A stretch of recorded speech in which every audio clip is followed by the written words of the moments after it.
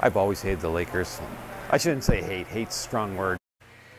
Assistant coach Gil Nieuwendyk pulled back the reins on the H word, but he's just echoing the sentiments of many long-suffering Redmen staff and fans.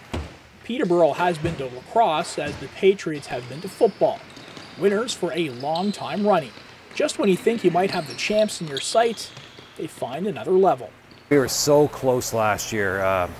We had Peterborough right where we wanted them. We just couldn't finish the deal, and unfortunately lost to them, and they went on to win the Mann Cup. But I think this year, with the returning players we got coming back and the experience we've gained from last year's playoff run, I think we're going to have a really, really good chance of repeating, getting back into the Mann Cup story again.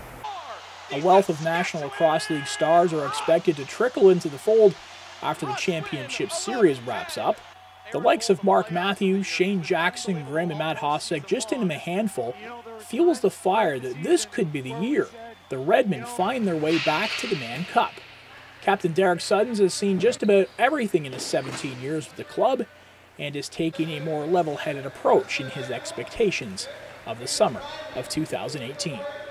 I think that's usually what happens is you don't foresee a team winning the whole thing, but Peterborough's an example last year. I think there was only 5 or 6 members of that club that had actually won Mann Cup prior to that season, where they just had the right fit, the right chemistry, and the right gel of players that were able to come together at the right time, and they won the whole thing last year. So you just don't know what team could do it summer to summer.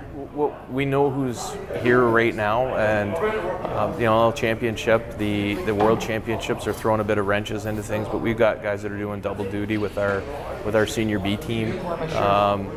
It's for us, you know what? I mean, it's a day-by-day thing. We know who's here right now, and that's what we're counting on. And we owe it to the players that are here to concentrate on that. We know that there's some big names coming back, but the great thing is we might have an all-star roster, but we don't have any all-star egos. This team's very ego-free, and that's a great thing to have in a dressing room when you're trying to win a championship.